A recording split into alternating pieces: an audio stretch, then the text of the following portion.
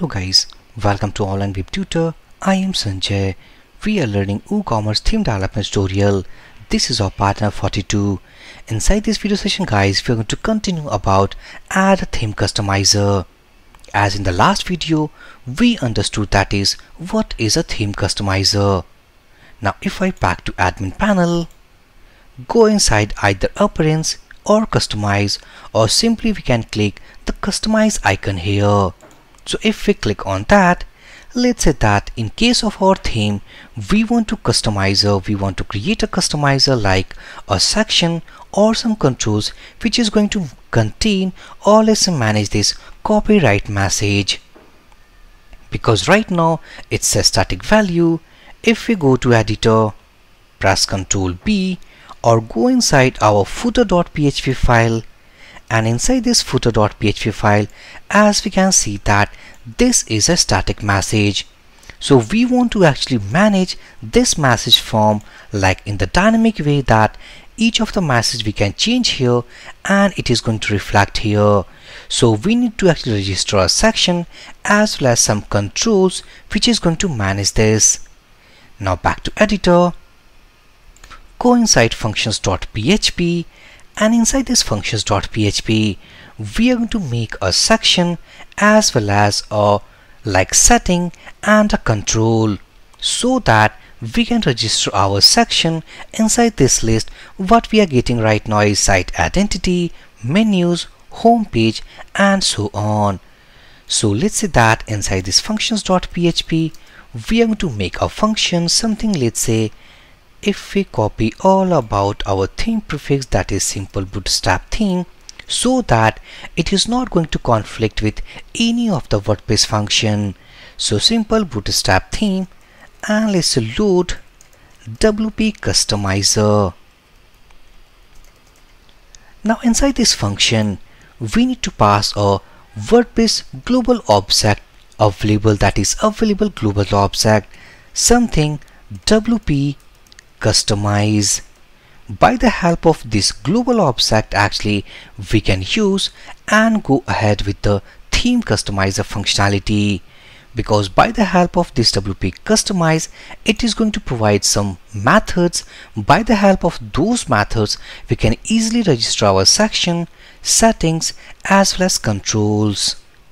So inside this function we will write our customizer code, let's say customizer code, and finally we are going to bind this function with a let's say customizer register. It's customize register, not customizer, and here we have misspelled all about register spelling. So copy this function name, and I am passing as a second value of this add action function. So simply we are going to write our all code inside this function, and we are going to bind this function with this customize register, so that it is going to load all the settings what we will do inside this theme customizer panel.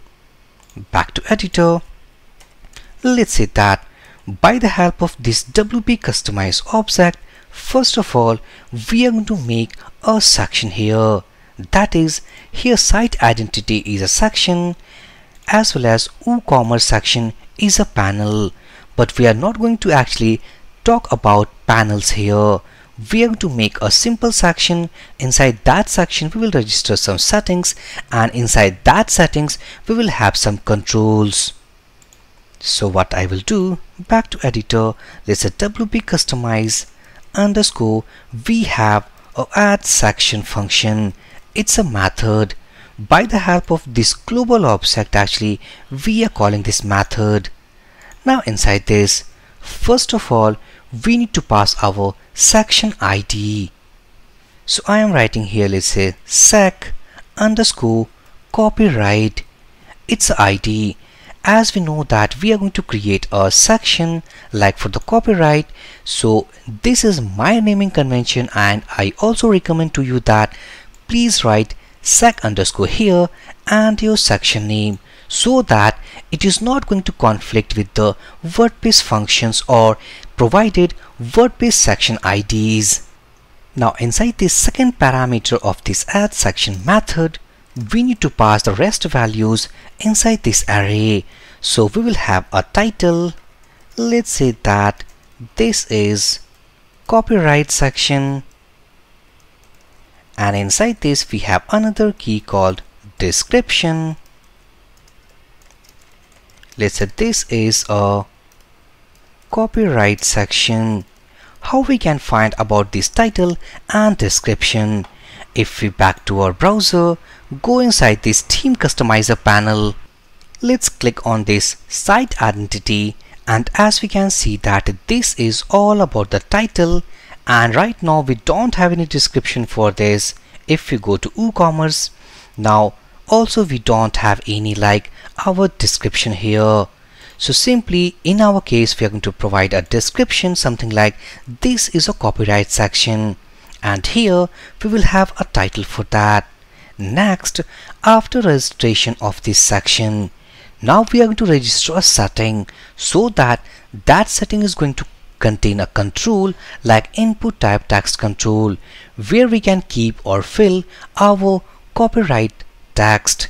So let's say that here this is all about adding section.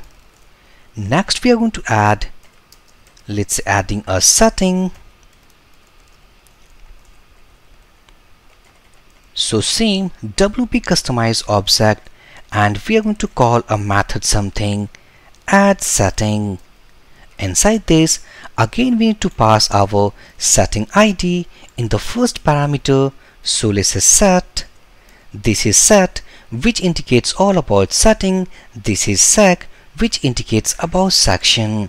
So set underscore copyright, and inside this array of parameters we can pass our rest values.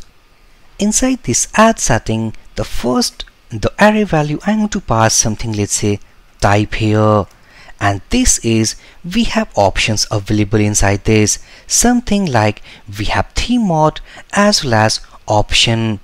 We will discuss about theme mode and option in great detail inside next video. This is only we are going to register our theme customizer so that we can see a layout to actually manage our footer text. So here inside this type, let's say that theme underscore mod. This is the key which is going to use and store our copyright content into the database with the theme modification section. One of the difference between option and theme mod I had discussed inside previous video is that option value is accessible in all the plugins and WordPress themes which is activated or let's say deactivated. But in case of theme mod, only the activated theme should access all about the value, and the activated theme is that theme which have its functions.php file. Means simple bootstrap theme only is going to access this value what we are going to set inside this copyright section as well as about the field and controls of these settings. Next we have a default key. Default key, it means that if suppose at the initial stage we don't have any value inside our provided control, so by default it is going to contain the default value. If we back to browser, let's click on site identity. So right now this is the value what we have saved from the admin panel, so this is the value. So at the first stage in our copyright text we have a blank text, so that's why I am to leave blank of this field. Next we will have called sanitize callback. This is the filtration of the value what we will fill inside our input type text. This is going to filter that value. It means suppose in case of admin details, let's say admin provided some HTML text inside copyright, so we are going to filter that inputted value before saving to our database. Otherwise this is a case of SQL injection. So inside this we are going to simply call sanitize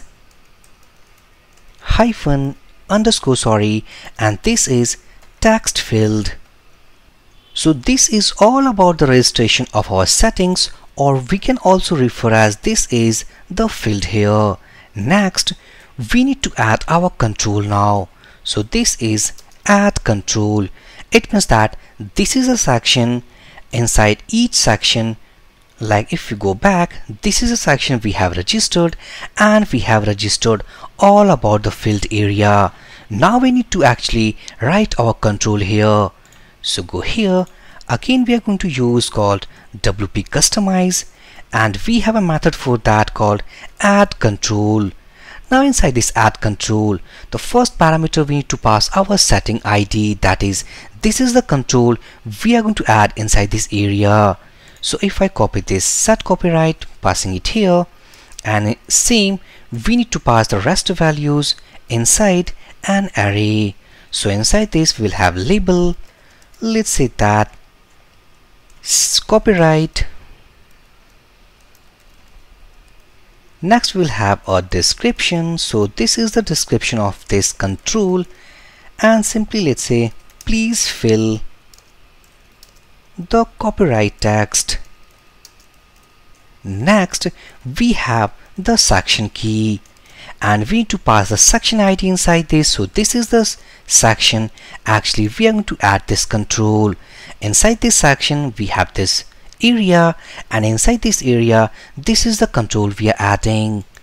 And lastly we have called type key, because as we had discussed that in case of our type, we have either a text box, we have a text area, we have some upload icon, we have some drop downs, and many more like radio and checkboxes. But in our case it is a simple text box. So here inside this control we need to tell that we need a text box, and these are the settings. This is the control we are going to add inside this like setting, and this is the setting actually is attached with this copyright section. Now if we save all these changes, back to browser, reload this customizer panel, and as we can see that this is a section what we have developed called copyright section. If we click on that, this is all about copyright section, and here we will have a description. This is the description what we have added with the section. Next we will have its area. Inside this area, as we know that this is the theme mod which is going to add our information with the activated theme, as well as if we input any value inside this before saving to database, this is going to sanitize that. And this is the function. This is a default provided WordPress function which is behind the scene going to sanitize the value before saving to the database. And finally, this is the control what we have added. This is a text box. Here we have the label and the description. Behind the scene we have registered this text box inside these settings and inside this section. So that's why this control is appearing only inside this copyright section. We are not getting this text inside any of other sections. So in the next video guys, we will see that how can we put any value and render inside this footer area. So inside this video session guys, if you have doubt, then please drop your comment. I will give my reply as soon as possible. So for this video session guys, thank you for watching and have a great value.